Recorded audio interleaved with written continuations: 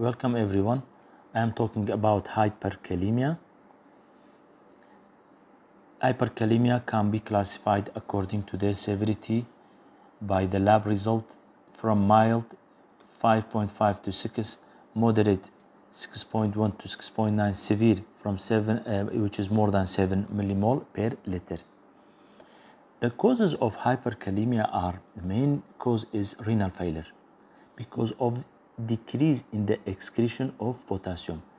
Drugs like non-steroidal anti-inflammatory drug, ACE inhibitor, beta blocker, digoxin, succinylcholine, rhabdomyolysis. The rhabdomyolysis because of destruction of the cells and excretion of potassium. Bareness. The bareness could happen and lead to increase in the secretion, the same thing. Metabolic acidosis because of exchange with the hydrogen ion. The potassium shifts into the vascular system. Addison's disease. What are the clinical features of hyperkalemia? The clinical manifestations of hyperkalemia are mainly due to derangement of the membrane depolarization. Features include muscle weakness, mainly muscle weakness, then paresthesia, hypotonia, areflexia. There will be ascending paralysis in which the patient may get respiratory failure, nausea, vomiting, and diarrhea. Diarrhea by itself may cause hypokalemia. Cardiac manifestations are the most serious consequences because they lead to arrhythmia and later, if not treated, can lead to cardiac arrest. What are the ECG features of hyperkalemia? The ECG features will happen progressively according to the severity, starting from the tall peaked T wave, then short QT, prolonged PR, widened QRS, flattened P wave. So these are the important ones, and then if not treated may lead to IV dissociation, VT, VF, and systole.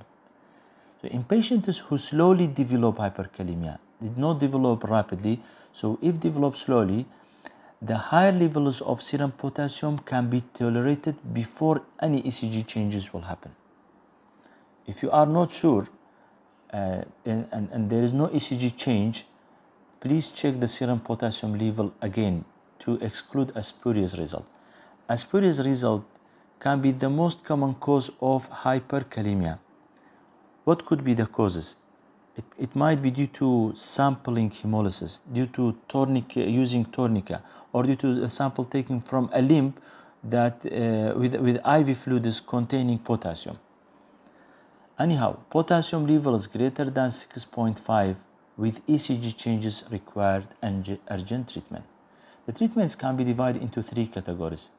The first most important thing is to do cardiac protection.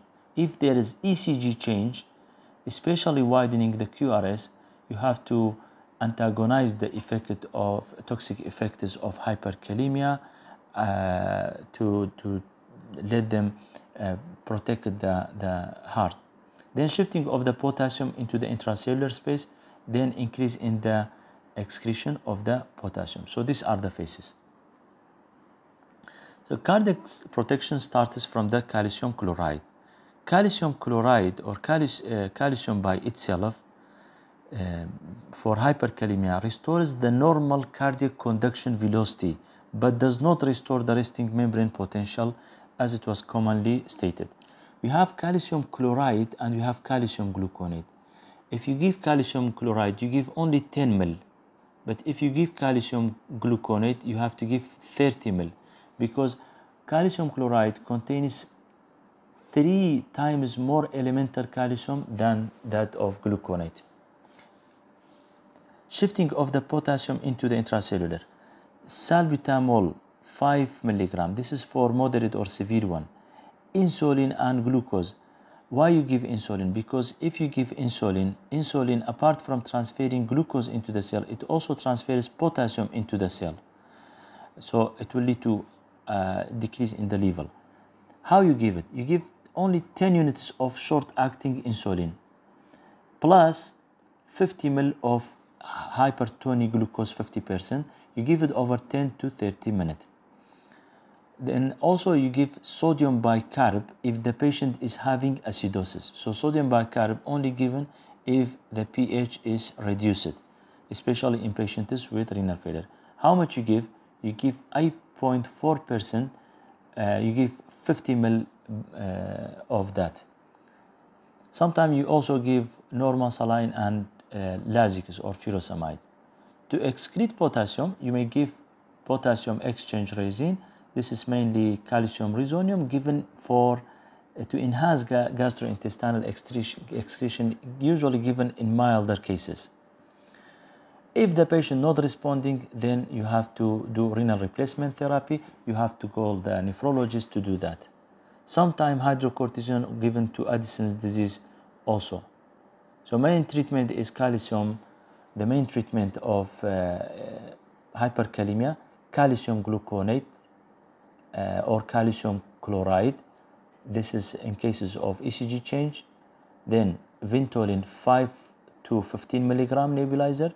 Then insulin and hypertonic glucose.